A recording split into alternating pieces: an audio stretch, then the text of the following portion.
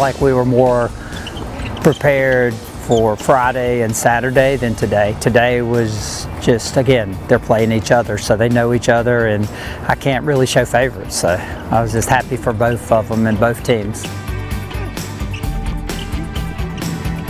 And we always play like a lot of matches in Pro-X, and that's probably the second time that I play doubles against another teammate. So it's different, of course, but it's way more fun, I would say. You know, everyone, you just have fun and do your best.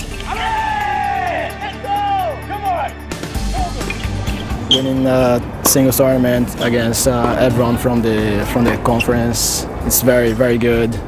I'm very happy with that, and like I said, just keep working for the next tournaments, try to get better and have good results.